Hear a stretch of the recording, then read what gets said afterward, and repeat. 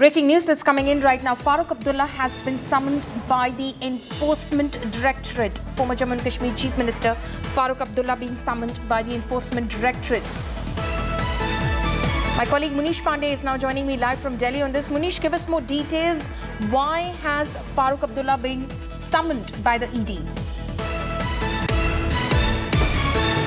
Okay, we're trying to get more details. We'll try and connect with my colleague Munish Pandey, who, of course, will bring us more details about the agency, which is now the central agency, which has now summoned former Jammu and Kashmir Chief Minister Farooq Abdullah.